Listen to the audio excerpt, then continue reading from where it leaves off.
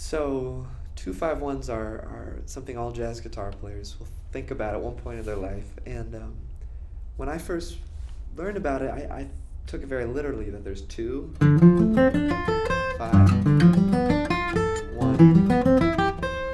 And my line sounded a lot like that, you know. And there was...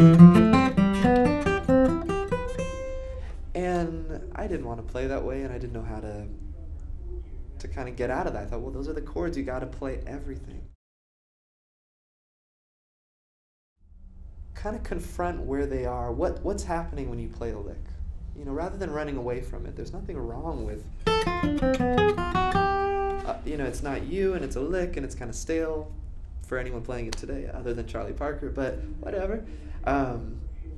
So here's what's happening. You go down, up, and up. So let's say okay, that's interesting. So like down, up, up. Now, given whatever we know about 2-5-1s at whatever stage in our playing we're at, let's do another down, up, up phrase. So for me, that might be...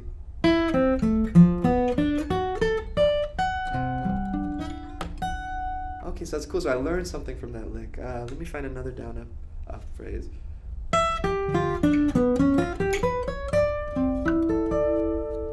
Okay, so I can hear that there's shapes and there's movement.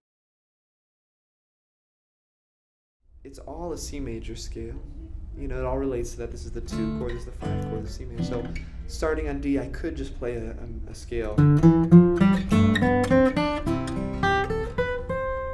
I found it very useful, like I did in that example, to play a bass note while I improvised, so I could hear relationship from the root to the lines. So let me just do that. So here's the bass line.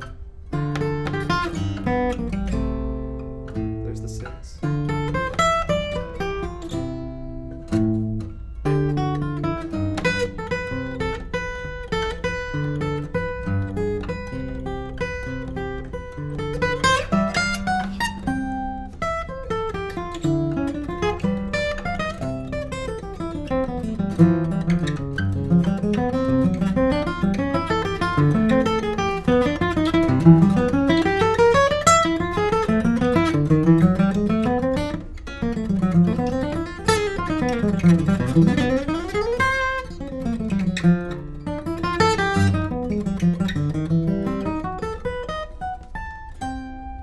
So that was me just kind of doing whatever.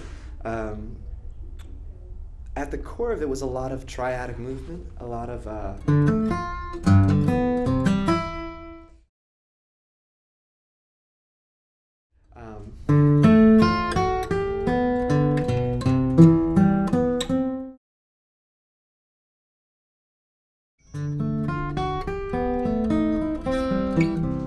so it has this smoothness.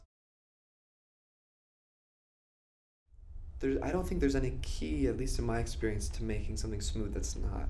Because even the most choppy stuff can sound smooth, and that has more to do with technique and clarity. So even if I want... That's choppy. But if you play it in a way that's smooth, you'll get a smoother result. For me, I don't think much about 2-5-1s. I think more about tension and release. So if I know this is 1, 2, 3, 4, 2, 2, 3, 4, 4, 2, 3, 4, I have 2 bars of like other chords and then a C major. Now the other chords I can substitute. If I know that C major is here, I might choose to play C sharp major for the D minor and the G7.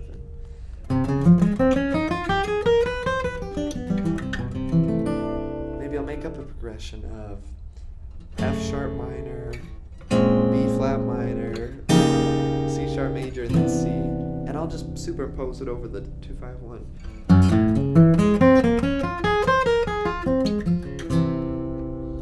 And so you kind of bend the rules a little bit. But I hope that sheds some light on my evolution as far as thinking of a 2-5-1 and what's important.